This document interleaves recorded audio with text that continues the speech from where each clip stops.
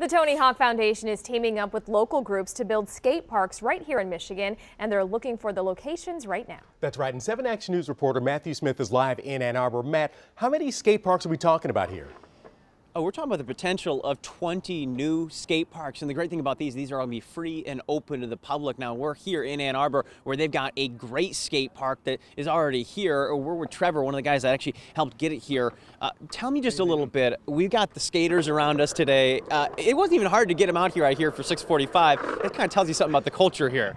Yeah, it's a little cool out here, and you know, it's early, but there's always a core group of people out here, even in the middle of winter, shoveling or whatever to get skating. So it's really the most used park in Ann Arbor right now.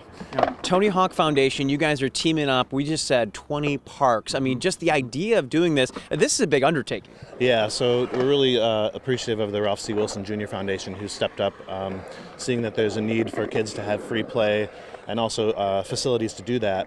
And so the partnership with the Tony Hawk Foundation is offering up to $250,000 grants to build skate parks in Southeast Michigan and Western New York. I know we're putting the call out there right now for people to reach out because you guys are looking for locations. Right. So what we want to do, the focus is to have people come to us, see what's needed and wanted in the community, and then help facilitate that, what's best for each community in the area. All right, and right now we're taking a look and we see them in the bowl.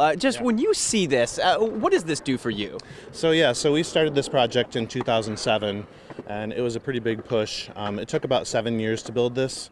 It was a dream of a lot of people in the community.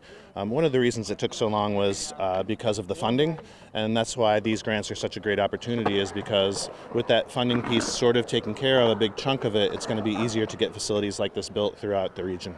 And even faster this time around. Trevor, we appreciate you taking the time this morning, and we appreciate all the skaters out there too. A lot of them getting better because of all the work that you guys put in for this park. Hey, 20 more parks going to be built in and around Southeast Michigan and Western New York. You want more information about how your group could potentially become one of those spots and that $250,000 grant, check out WXYZ.com. We're live in Ann Arbor. Matthew Smith, 7 Action News.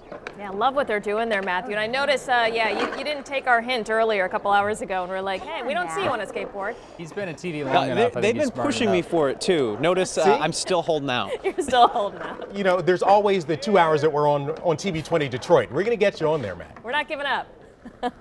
No more than 2 wheels. I think on live television is... Yeah, it is dangerous, right?